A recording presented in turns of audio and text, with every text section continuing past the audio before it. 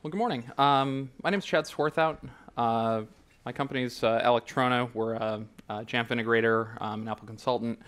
Been supporting Apple devices in a variety of business, education, government environments for probably about 8 years at this point.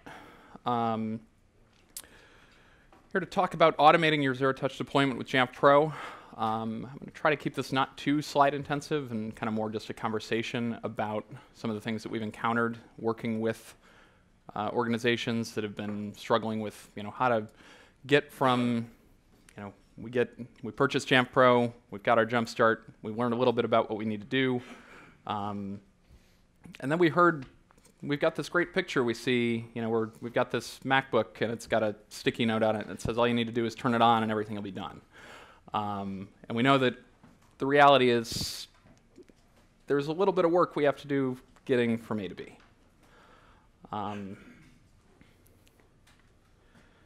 So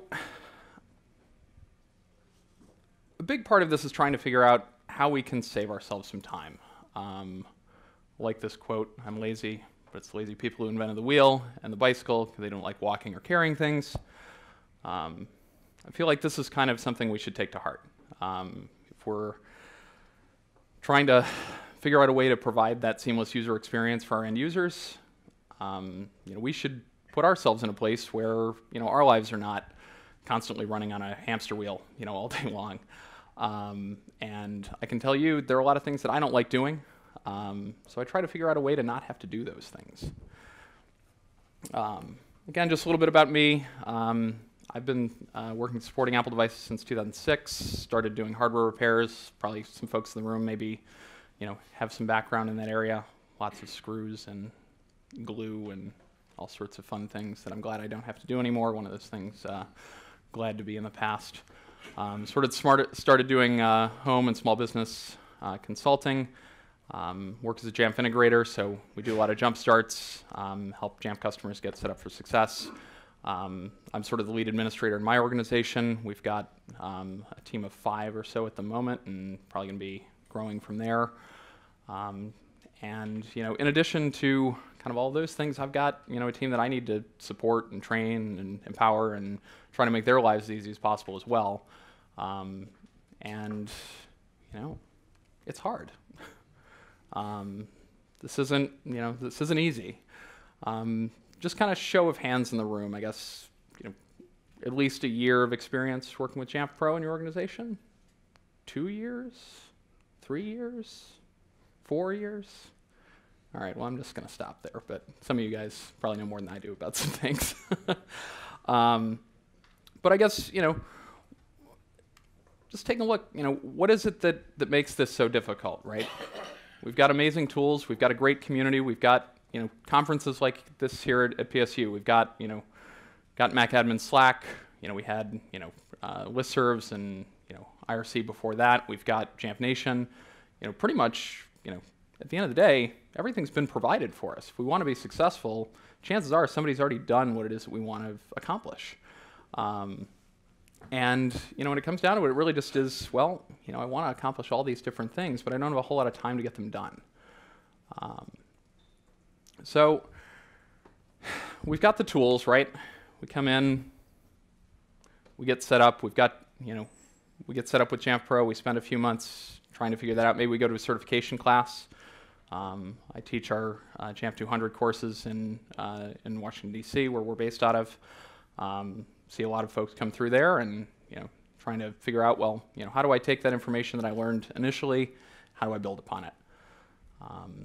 We're kind of a lot of folks in here probably, build a package or 2 every week, maybe more than that. I'm glad to see not too many, but that's, maybe a few.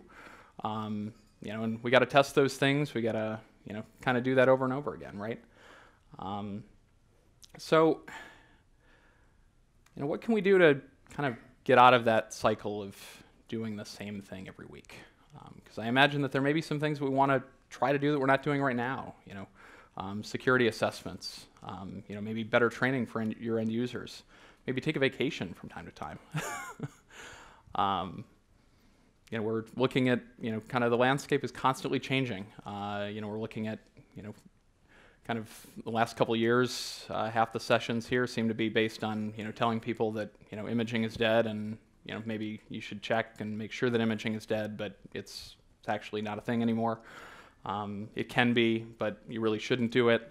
But maybe you still want to because that's what you've been doing, but really you shouldn't do it anymore.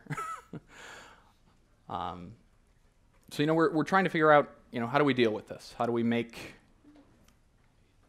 things go more quickly when we have to deal with things like running an installer, when we have to build a set up a new computer, when we've got to repurpose an existing computer for another user. We've got application updates, and we've certainly seen where product development at Jamf has been focused a lot on what has been referred to over the past few years as patch, right? We're kind of all waiting for the day that we don't have to patch things anymore. We're just going to click that one big button and everything's going to be fixed. But I'll talk a little bit about that in a bit, but I don't think that it's ever going to get quite that easy. So we've got a lot of the things that we do over and over again.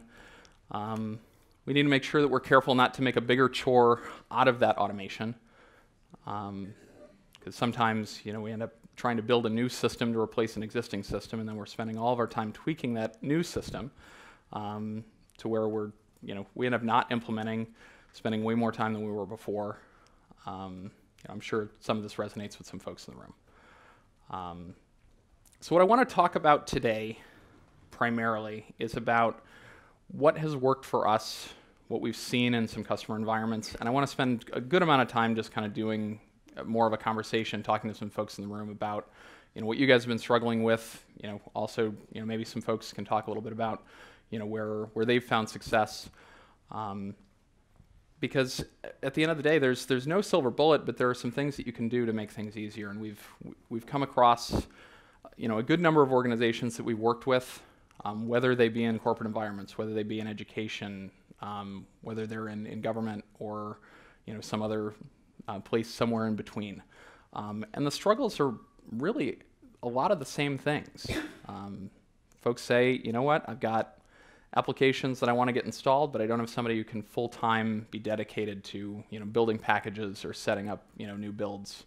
I feel like every time we build an image, we have to redo it, and we've got something new we have to do, or maybe not an image, but we're setting up a bunch of policies, and we want to make sure that that stuff stays current, because we set it up and we come back a month later and it doesn't work anymore, or the software's out of date, our user's getting prompted to to install updates. How do we deal with that? And sometimes it's just we've got adjustments in our environment that are happening all the time, but I've got a pile of other paperwork I've got to do. I've got other areas that I support. Kind of who in the room is not just a MacAdmin in their organization? Maybe they do some other things. Maybe you're a network engineer as well. Maybe you're maybe you support Windows as well. Maybe you support mobile devices. I know in our organization, it's not just one thing. We support a lot of small business customers with managed services where, we're the entire IT department. In a lot of smaller orgs, that's often one person, two people, if you're lucky. I've talked to some organizations where they're like, yeah, we had two people, budget wasn't there, we're down to 1.5, or maybe it's just me now. And you've got to figure out how to balance your time. And I know that there was a workshop yesterday on time management. Anybody managed to take a look at that? Pop into that one. So some of it is just trying to figure out how to structure your day, and some of it is trying to figure out how do we deal with all of the things that are coming at me at once. And I'm just trying to help figure out, well, how can we make this one little piece a little bit easier? So a couple lessons that we've learned. And some of these things may be fairly basic, but using the App Store, use VPP, leverage device-based application assignments. We've got a number of organizations we've run into that are still packaging App Store updates every time they get updated. We've got some folks that are using the non-App Store version of applications, and really, in truth, this is probably the easiest way to do deployment of applications and application updates imaginable, because it is built in. This is something that you can take advantage of, through MDM, and largely, these types of things are going to be about as vetted as you can be. I know, there are probably going to be some shrieks and horrors when I talk about some of my thoughts around software updates for some common applications, but there is a lot to be gained from taking advantage of automatic updates and automatic app deployments. And we'll talk a little bit about some challenges around leveraging VPP. When you have kind of a mix of App Store versus non-App Store apps in your environment. Talking about trying to script what we can script and automate what it is that is challenging for us. So whether you're a Python guru or whether maybe you know a little bit of bash scripting, or maybe you don't know a whole lot at all, but you at least know how to read through a script and make sure it's not going to break everything and you can test it. Taking advantage of that. There are a good number of folks in the community, not to mention kind of folks who have done something similar that we can take advantage of and leverage that. A lot of applications are available at a specific URL from a vendor, and you can get the latest version just by always going to that same URL. If we're talking about Google Chrome, we know exactly where to get that every time we want to download it, right? If we're going to build a package, we know where we're finding it. Maybe we can have our endpoint devices actually take advantage of that if that's an application that we're not so concerned about, installing the latest version at all times.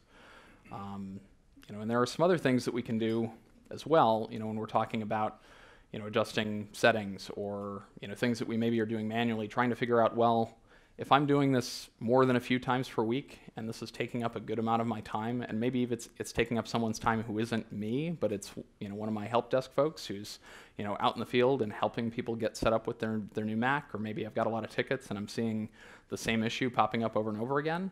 That added productivity for your team can multiply if we can identify where those areas are that we're kind of engaging in a repetitive task. I know that there are some folks who, insist on everything being package deployment, and I would say if you are an organization that has adequate resources and a large enough team to where you can spend the appropriate and recommended time, packaging, testing, testing again, validating and deploying all of your applications via packages that you build and test internally, I would say go for it. That's awesome.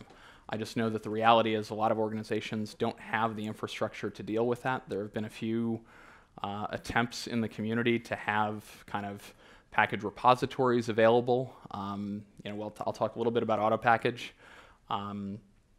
but from my perspective, I don't have a whole lot of time. And if it's something that doesn't require a whole lot of custom work, rely on somebody else's effort to build that package. And sometimes maybe it isn't a package, but it's kind of good enough. Leveraging, using configuration profiles. We're talking about deploying settings to users' Macs. What I said about scripting, I'd say, kind of throw that out the window if it's something that we can do with a configuration profile. I know that this is something new, especially for folks who've been supporting Macs for a long time. Things like custom settings payloads in configuration profiles really can be a nice way to be able to set a setting, and if something doesn't work or we need to make a change, there is no faster or easier way to keep track of what it is that you're doing than through profiles. We have all this great stuff that came along with MDM, and it's been around for a long time, and we should do what we can to take advantage of that. And kind of finally here, leverage the community. I'm going to talk a lot, in the next few slides about, some folks in the community that I've relied a lot upon. I know that, if you're here, chances are you're already doing this, but try to do it more. If you're not, we all sort of live in our own island when we're not here at a conference, when we're not, at some sort of event where there are other folks who are struggling with the same things. But the community has definitely made this a lot less challenging. I don't know, it just kind of, again, show of hands, just more to keep people awake than anything else. But Windows admins in the room? Just, for the folks that have been supporting Windows, would you say that there is a difference between the community here for the MacAdmin side than there is on Windows? Yeah. So, we support both platforms, and there are a ton more Windows admins out there than there are Mac admins.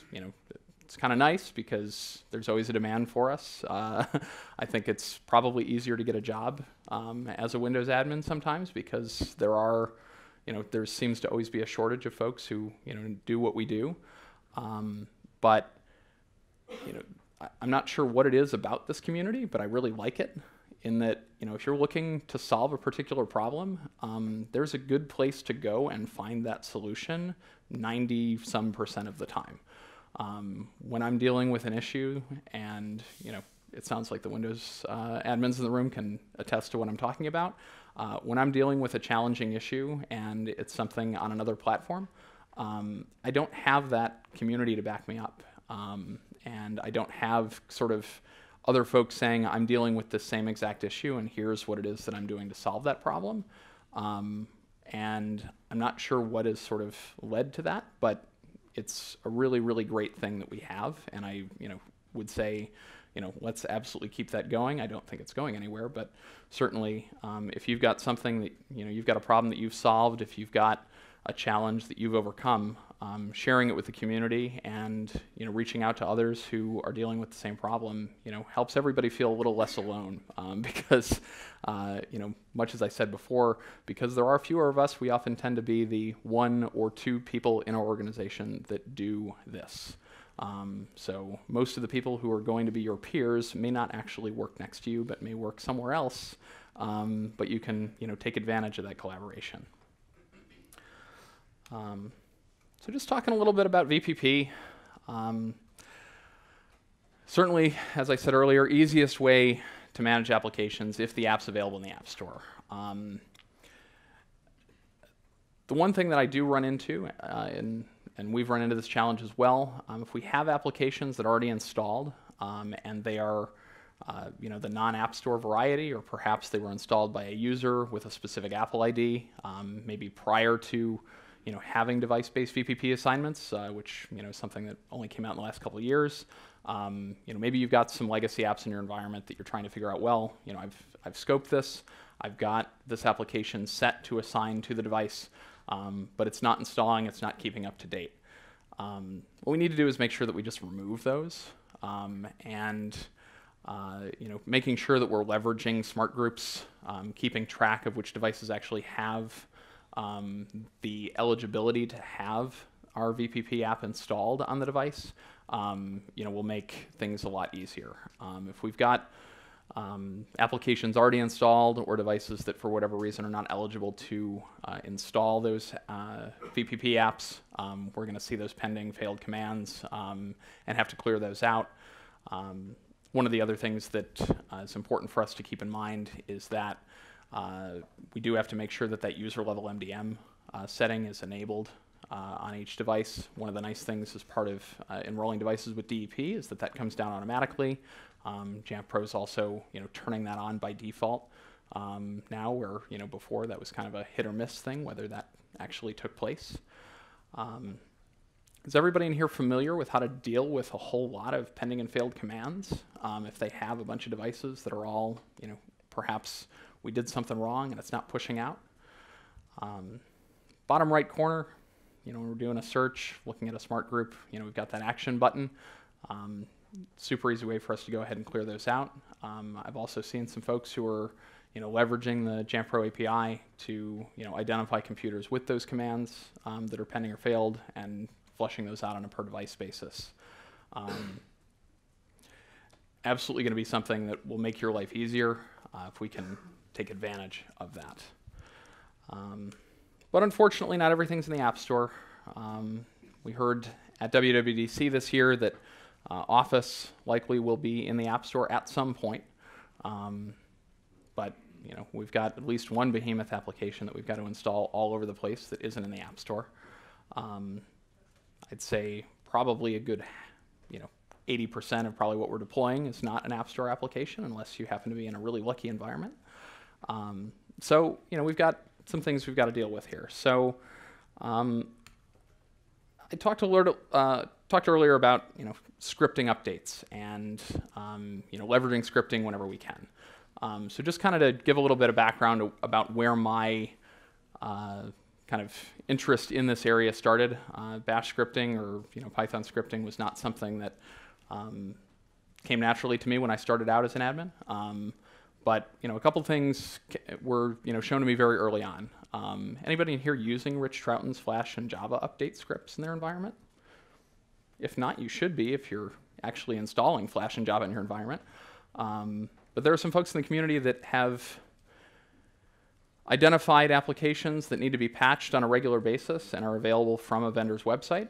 If you're in such an environment where you don't have to restrict your users' access to the internet and you feel confident being able to obtain applications directly from a vendor's website, it's fairly straightforward for us to take advantage of simply a short bash script to go ahead and download an application to get installed. Now, if we're talking about updating applications, we may want to get a little bit more careful about how we do that, making sure that that application isn't open, making sure that that update is in fact something that we want to go ahead and install, and trying to figure out how we go about vetting that is going to be important. There's this great site that kind of looks like malware, which is what I've got as my second option there. Is anybody taking a look at getmacapps.com? I was going to write some scripts and go through that, but I felt like this was a little bit more entertaining. One of the classes that I took a few years ago when I was taking a Jamf class, and it was brought up to take a look at this website. And I'm sitting here and I'm like, this is the most terrifying thing I've seen in my life. If you take a look at this website, check a bunch of boxes, it'll then say, a command gets generated, which is basically for you to just sudo sh, whatever comes from this text file that you're going to go ahead and run on your computer. Probably wouldn't recommend directing any of your users to actually use this, but it does provide some great examples of how we can take a URL for a common application, whether that be a common web browser, Dropbox, Google Drive file stream, these types of things that we're installing all the time, and we're almost always grabbing the latest version from the vendor because they're auto-updating applications in a lot of cases. And if we take a look if you go to view raw, and take a look at what this script is doing that it's encouraging you to just go ahead and trust and run on your Mac, we'll see all we're doing is going to that particular URL where that application lives, perhaps using installer to run that Apple installer package, perhaps opening up and mounting that DMG, copying that application into your applications folder, or whatever might be appropriate depending on how they're deploying that application. And also, maybe there are some applications in your environment that you're not using enough to care to update all the time. I certainly understand the criticism that perhaps we don't want to go ahead and just always deploy from a vendor's website 100% of the time for applications that are system critical. But I can tell you there's a lot of organizations that I meet with and they're like, yeah, we've got a couple users. They're always talking about how they like to use Firefox, but it's not something that we really support at a corporate level, but we want to make it available in self-service. But I don't really want to pay somebody to build that Firefox application every week and a half when they update, a point release. Leveraging something like this to say, you know what, I've let the user know this is just going to download directly. Maybe I've got users that don't have admin rights on their Mac, and we want to make sure that they're going to be able to get that application easily. But we're not so concerned about vetting a specific app update because it's not like in our environment we're supporting particular Firefox plugins or have a particular requirement for an out-of-date version. And the same thing when I'm talking about Flash and Java updaters. My concern with Flash and Java is I'd love it if they didn't exist, but if they're going to be on the systems that we're supporting and managing, I want to make sure that those apps are up to date because inevitably a week goes by and there's a new security vulnerability that we're dealing with. So if that sounds really terrible to you and that's not what you want to do, there are other options. Who in here is using auto package? Okay. Easy. Take a little bit of work to set up. Auto Packager is a graphical user interface to use Auto Package. The Lindy Group announced recently that they are not actively maintaining this. I don't know if they've found a new home, Auto package is awesome.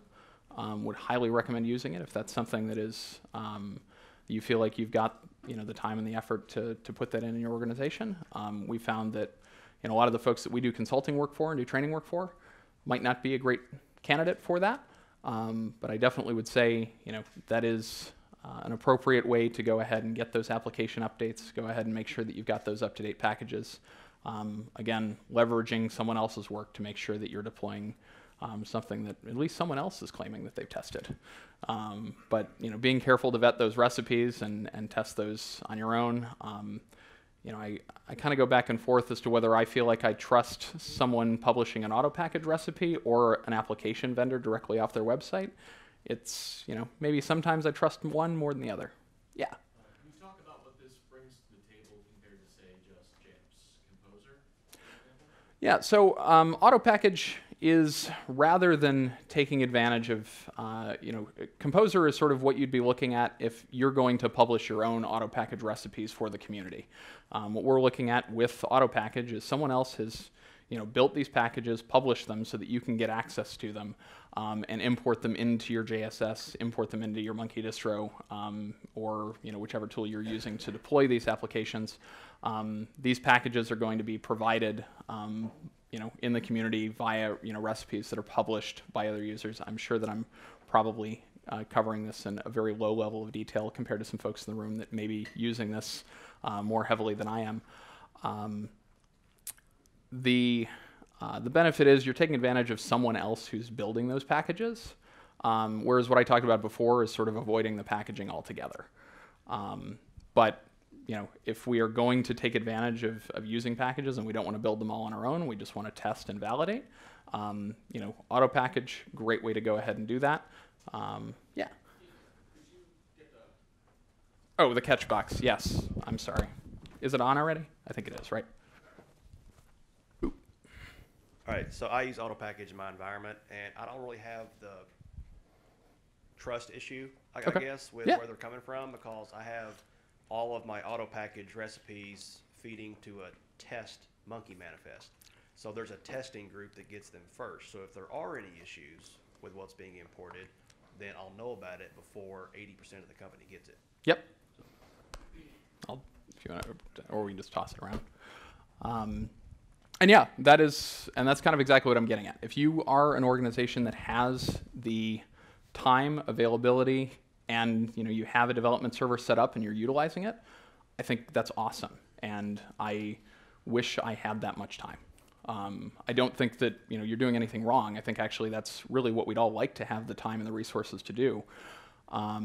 But some of us may not have the resources. We may not have the ability to set up a second server to go ahead and do that testing. But absolutely, yes, there are the right way to go ahead and test these things is you have your development server. You've got somebody who's doing that testing. But I'm sure I'm not the only one in the room that has run into the situation where I'm like, what, I'm just gonna push this out and test in production because it probably is fine. I wouldn't say that I would encourage folks to do that, but we've all been in that spot. So yeah, auto package would encourage folks to take a look at that. I'm not going to go super deep into this again. Want to cover kind of a good number of things here, but we can talk a little bit more about that in a minute. Microsoft Office updates. Who in here installs Office in their environment? Okay, everybody. Has everybody taken a look at MacAdmins.software? Is everyone familiar with that? Maybe you've gone to a session here at PSU put on by the Office for Mac team.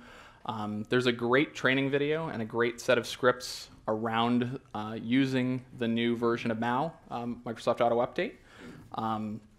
If you are currently still packaging and deploying updates for Microsoft Office in your organization, I would encourage you to stop doing that.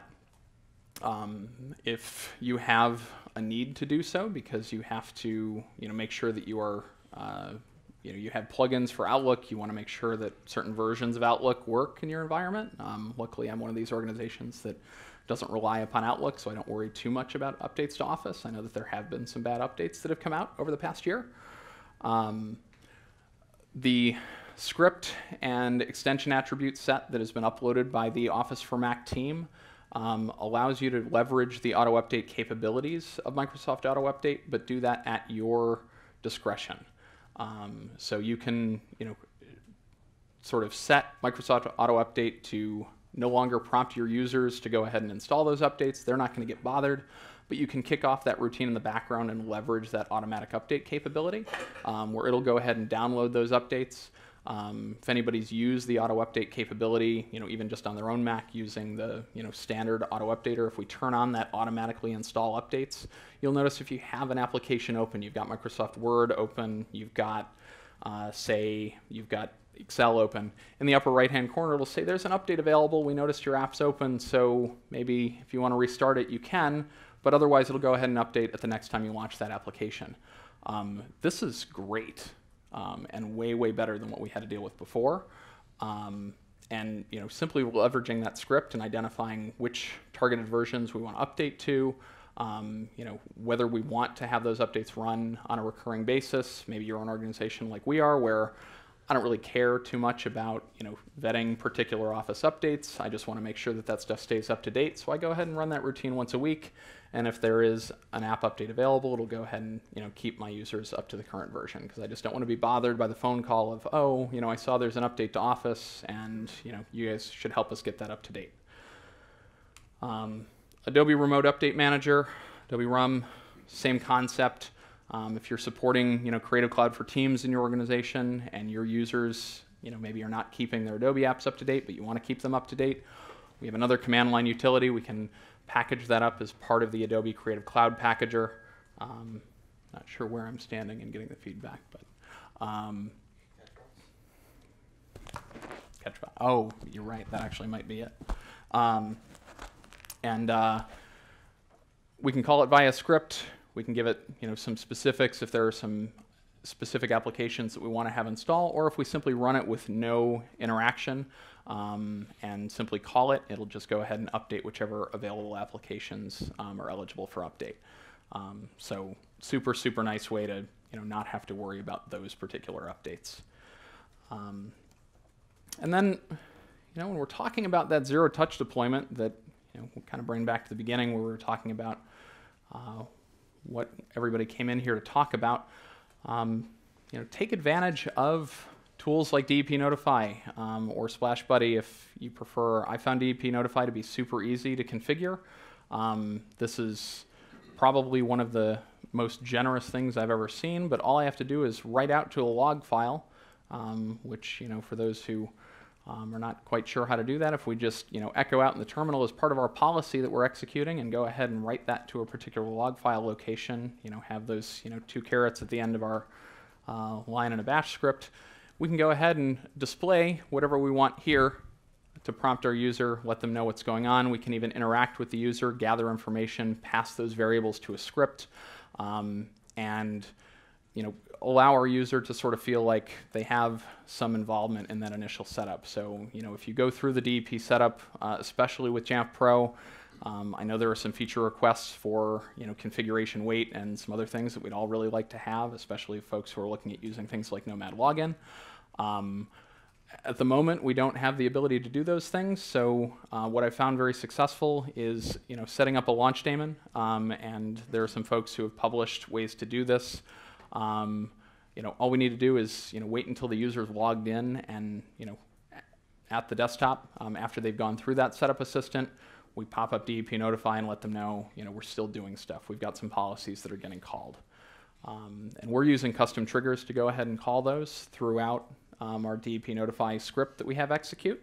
So we can leverage that same policy that we have available in self-service for our other users and just call the ones that we want to go ahead and install those applications. So if I need Chrome and I need Office and I need Adobe Creative Cloud all getting installed on a new Mac, I can go ahead and call those line by line in a script, wait for those policies to execute.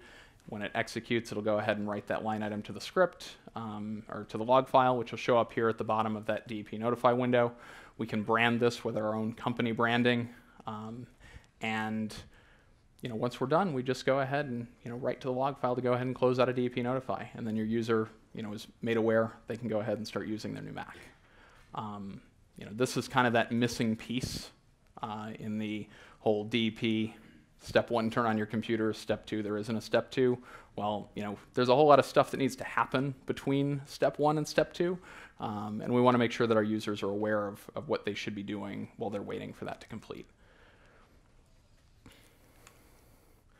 Just a little talk about File Vault 2.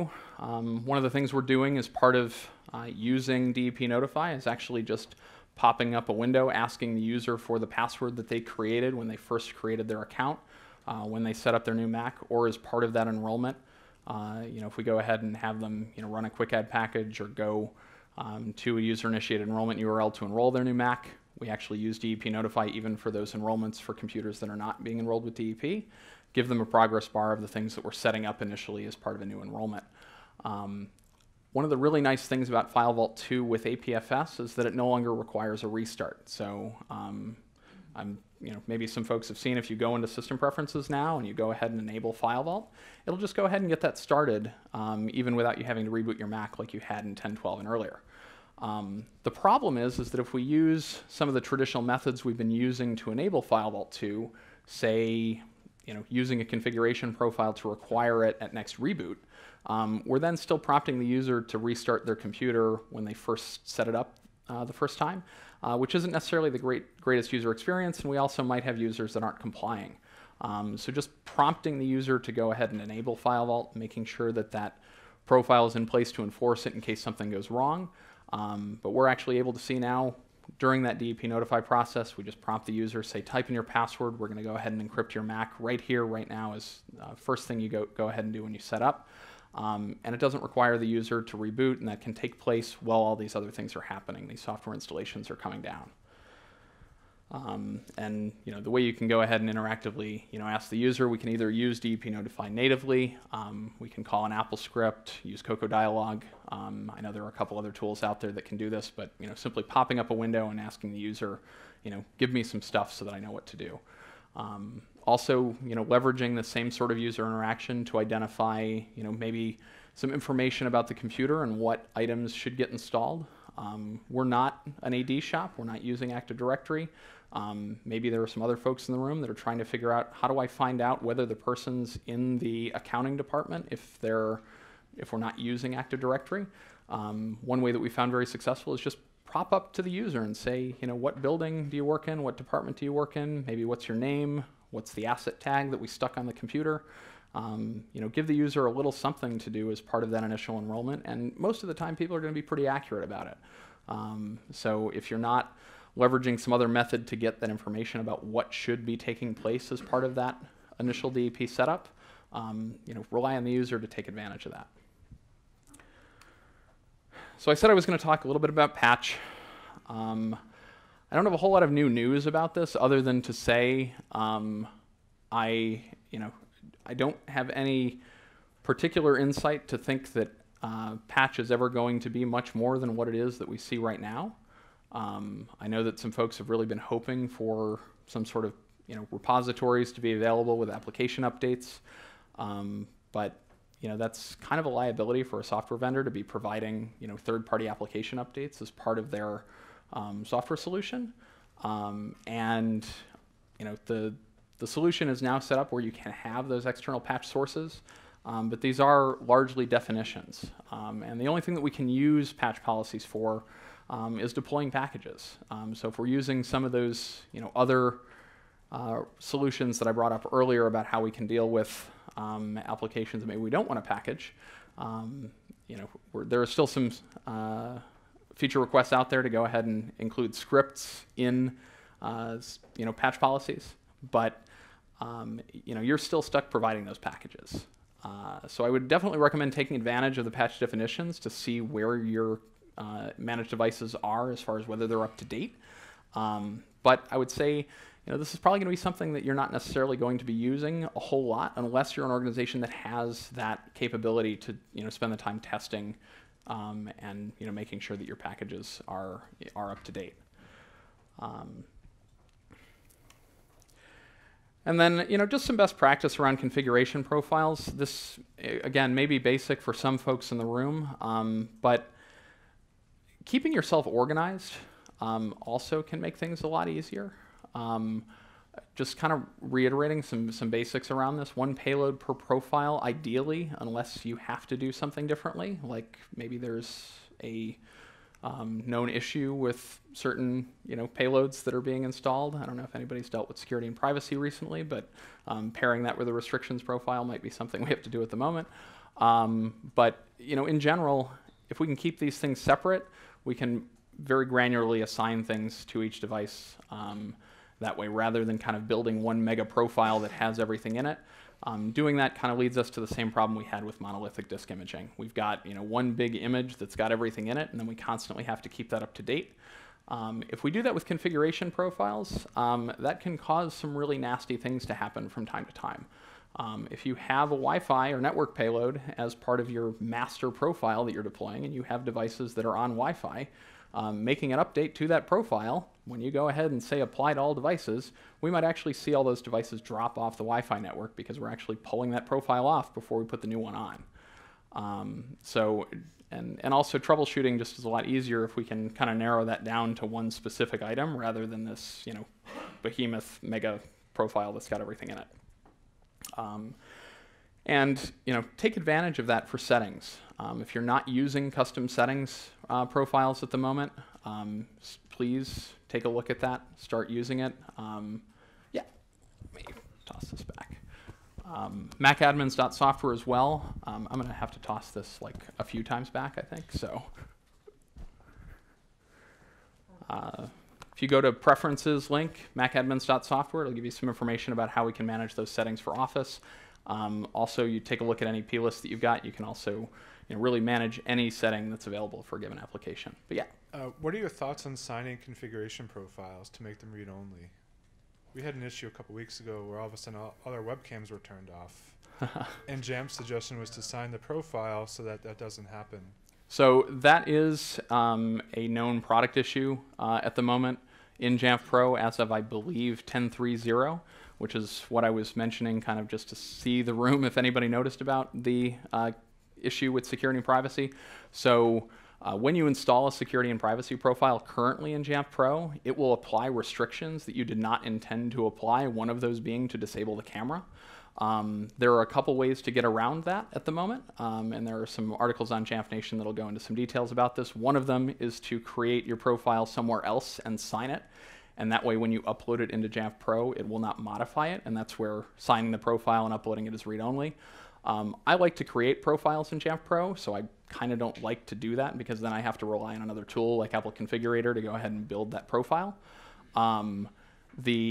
The solution that I've found the easiest to deal with that particular issue has been to do the thing that I'm telling you not to do with multiple payloads in the same profile. But if you add a restrictions payload to that same security and privacy payload, you'll notice that that camera checkbox is checked or unchecked. Can't remember which way it is. But you can go ahead and modify those restrictions, but they do have to be in the same profile because otherwise you'll have those conflicting settings get applied. But yeah, we've seen quite a lot of that. If you have an existing security and privacy payload that you're pushing out as part of a profile that doesn't have this issue, it won't happen to you if you don't edit the profile. But if that ends up impacting you, you see some users with their camera disabled, that's, at least at the moment, the workaround that I've found easiest to deal with is just to go ahead and add that restrictions payload to that same security and privacy profile. But then you've got to remember that those two things are paired together. So before I get into kind of more general questions, just talk a little bit about what my team does. We've got a table downstairs. I'm not going to do a whole lot of a big sales pitch here, but we kind of do two things for the folks that might be in attendance. We can kind of do everything for you if you're an organization where you're like, I just don't want to do this anymore, and I'm here because I am forced to, and I really don't want to do this. But I imagine most folks in the room, maybe you could just use a little bit of help. And we do a lot of training and consulting for folks. We'll come out to your site. We'll do it remotely. If there are some things that we can do to help get you kind of over that hump to a place where you're in a position to be more equipped to manage the devices, be in a place where you're feeling more confident with Jamf Pro, we'd be happy to help you with that. And anybody who has interest, got cards and flyers and stuff, and we'd be happy to talk to you throughout the week. I guess with that, any other questions? Yeah. Let me catch box. Yeah. As far as patch management is concerned, it seems like there's 2 or 3 different places in Jamf Pro on the server to look at that. One deals with volume purchasing program, and the other one deals with just regular apps and maybe plugins. And so, in going through and checking the software you want to roll updates, it doesn't just work like that. So you got to put in some information in there. I was wondering if there's a short walkthrough you could do on that. Yeah. I could certainly pull that up. I think live demos in this sort of environment might not be. I'll probably stumble through that. So I'll talk about it in the narrative. But if you want to come, sit down with us a little bit later, I'd be more than happy to talk you through that. But what he's talking about, we got 3 different places that we're kind of looking at for application updates potentially, and also 3 places we might be looking at, what the current version is for an application we're patching. One of those is VPP, and if we're taking advantage of making sure that we're actually checking to automatically update apps as part of VPP, then all we need to do is make sure that that's assigned, and once a week it'll go ahead and check with the App Store and go ahead and push out that new update. Patch definitions and patch policies are all under patch reporting. And if I go back to my previous slide here, we'll see if we click under patch management on the left-hand side inside of Jamf Pro, we can go ahead and add each one of those applications in. Some of those applications rely just upon checking the version in the inventory you're already collecting. Some of those are going to require an extension attribute to be created. I know with Flash and Java in particular, it's going to ask you to accept the terms of running that extension attribute. That's because you are running a script to go ahead and collect that information. So that's sort of our second place. But if we are using scripts or we're not using patch policies to keep an application up to date, then we may still be using a smart group to monitor for that type of information, and that's where we kind of may have a third place where we're actually creating a policy to run that script, and we're maybe monitoring a smart group to see whether an application is up to date. And I know I can see the frustration. I get it, and that's why I'm trying to point out, well, this is super great, but it's only going to work for that percentage of applications that are available as patch definitions. I know there is an open patch server that's being developed in the community, and Jamf has kind of published some proof of concepts around importing additional patch definitions into Jamf Pro. And I think as we see some more movement in that area, we'll start to see more applications be available in that library. But I would say that the library that is provided in Jamf Pro is pretty comprehensive. We've got the Microsoft and Adobe, a lot of the security software, a lot of built-in apps. But there's definitely a lot more probably that you're supporting in your environment than just what's in that list. Yeah, let's toss this way. It's soft. Where's it going? Right here. Thank you. We're not a Jamf customer, but very interested. And we use a competitor's product, and we're really struggling with MDM and DEP. And I was just curious, when the out of the box experience, when the MacBook connects to DEP, and then it goes through the wizards, if you're joined to AD, yep. And the wizard is prompting the user to create an account, how does that work with an AD joined account? So if you were using Jamf Pro, and right. I know depending on which MDM vendor you're using, this may be a little bit different. But if we go down to pre-stage enrollments here for setting up our DEP enrollment in Jamf Pro, one of the options there is going to be, what do you want to do with the local user accounts? So there's a local accounts payload where we can say create an admin account, create a standard account if we don't want that user to be admin, or we have an option that's even further down that says don't create an account at all, which is probably going to be appropriate if you're looking to bind the computer and have the user log in with an AD account. So instead it'll bring up and they can click on other or select, just type in their username and password, and it'll create that local account based on your bind. But one other thing I'd encourage you to take a look at is is binding in fact something that is necessary in your environment. There's definitely been some great development by Joel Rennick and his team with Nomad. Apple's got Enterprise Connect. There are some issues that can come up with 80 bound Macs, and just kind of make sure you weigh the differences, because Nomad can get you a lot of the same benefits there without the bind. Yeah, we're having the file vault issue with AD when they change their AD password. File vault doesn't get the memo. And actually, even if you're binding, products like Nomad can help you with that, so that when the user changes their password, it makes sure to change it in all three places, both the user account password, the keychain password, and your File Vault 2 password. Thanks. Yeah. Anybody else? Yeah. Can you talk a little more about device-based VPP? I know when Apple first pitched VPP to us, it was based on users, and that was an absolute non-starter in our environment. So can you talk a little more about this new device-based model for it? Yeah, so little history lesson for some folks. Started with VPP and iOS, kind of started along the lines of, well, Apple said apps are gifts, much like cups of coffee, so we should just give them away, have your users submit an expense report, or we can use VPP to generate redemption codes. That didn't go so well for a lot of folks. So then we had user-based VPP, which is still available, and some organizations are using that. User-based assignments for VPP are great if you have users with multiple devices, because it only consumes one license for all of their devices they're logged in with that same Apple ID. But device-based VPP gets around all of that, so you don't even have to have your user log in with an Apple ID. If we go ahead into our Mac App Store app that we're going ahead and installing, if you go to the VPP tab and you have managed distribution set up and not codes, if you're not on a legacy account with VPP, you just go ahead and check that box if the application's not installed in your Mac. So you would have to purchase the app from VPP, Apple Business Manager, Apple School Manager. But if you have that in your Jamf Pro server, you'll see the option to go ahead and assign. And you'll just want to go ahead and make sure that you check that box. You've got it set to go ahead and install automatically if it's something you want to keep up to date and have automatically assigned. And it'll just go ahead and install that in the background. And without any user interaction. There are some prerequisite things that need to be there, though, for that to take place, and that's where we want to make sure that user level MDM has been enabled. So we need to make sure that we have those app installations from the Mac App Store only occurring after the user has created their user account and got logged in.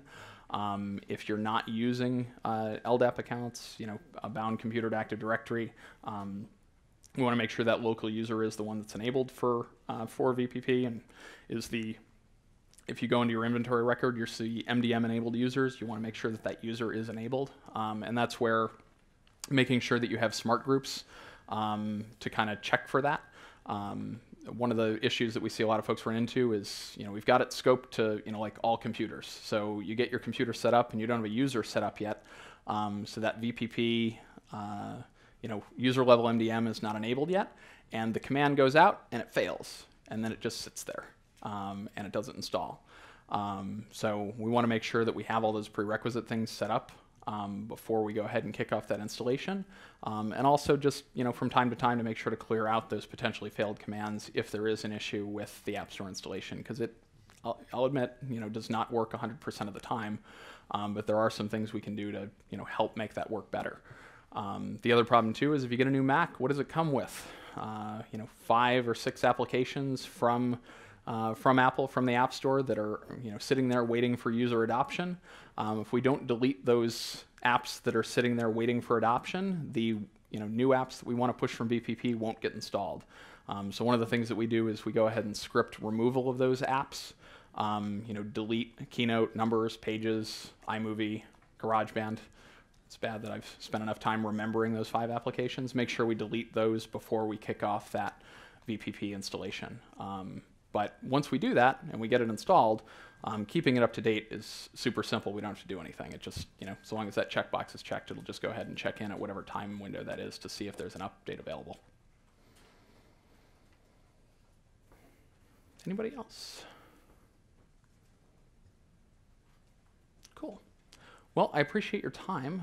I can stick around for any questions or if anybody wants any information from us, but I'm also happy to let folks wrap up. Thanks for coming. Hope this was at least a little bit helpful, and hope everybody has a good conference. Thanks for showing up first thing in the morning here. Yep, sure.